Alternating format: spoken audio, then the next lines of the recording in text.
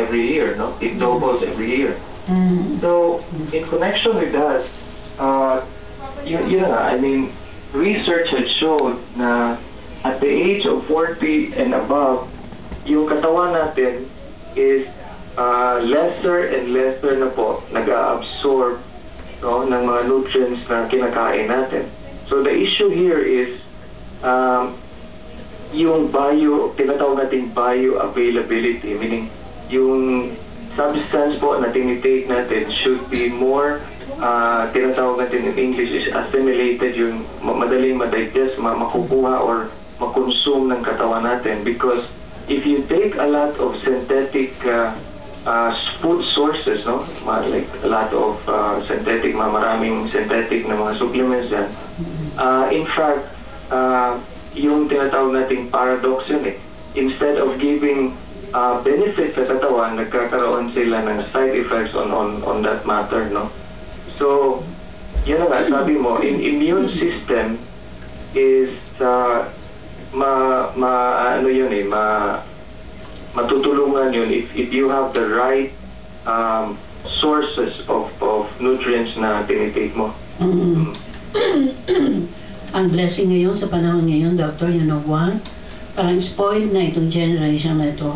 Parang if you are cancer-stricken or the syndrome X, as they say, you doctors, ay meron ng talagang focus na supplement for you, perking up your immune system, di ba ho?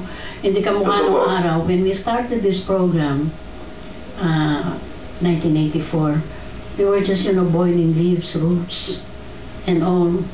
And we don't know the capacity of such performing the procedure to perk the immune system of a person.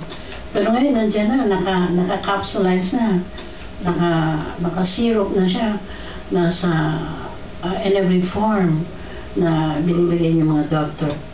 Ano pagkakaiba ng homeopathic doctor? I have a friend in Belgium.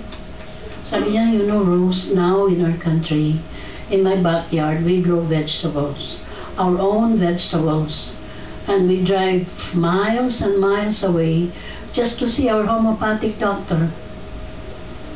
Like that.